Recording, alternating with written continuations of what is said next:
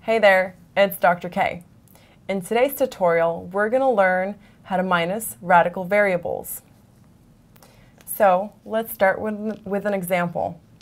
A radical variable looks something like this. We have the radical, the square root, and a variable is a letter, like x or y.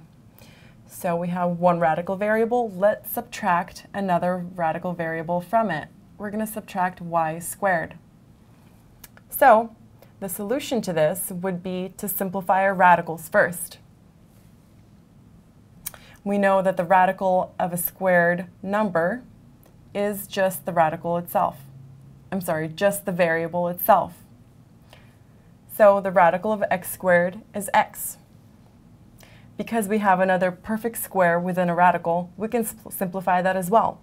So the radical of y squared is y. There you have it. That's the solution to our first problem. So let's say you have a slightly more difficult problem. We're going to say, let's solve the radical of x cubed minus the radical of x y squared. How do we solve this? So the first step, once again, is going to simplify all of our radicals. We have x cubed, which is going to simplify, and we have another perfect square, y squared, which is going to simplify as well. Here we get x radical x minus y radical x. Because both of these have radical x within them, we can simplify this expression even more.